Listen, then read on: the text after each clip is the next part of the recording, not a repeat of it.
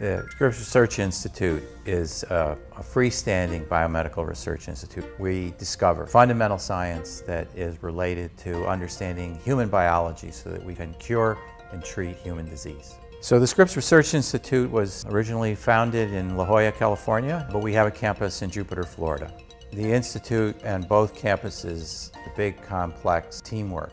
We're one team all working together. People who thrive here, who love it here, are the people who understand what the mission is, understand that they have a part in it, whether you're actually moving the test tubes around or putting the people in position to actually do that. It's all vital. It's a city of people all focused on that one mission. What surprised me, how much people like being here, how proud they are to work here. Everybody seems to enjoy and feel an important part of what's happening here.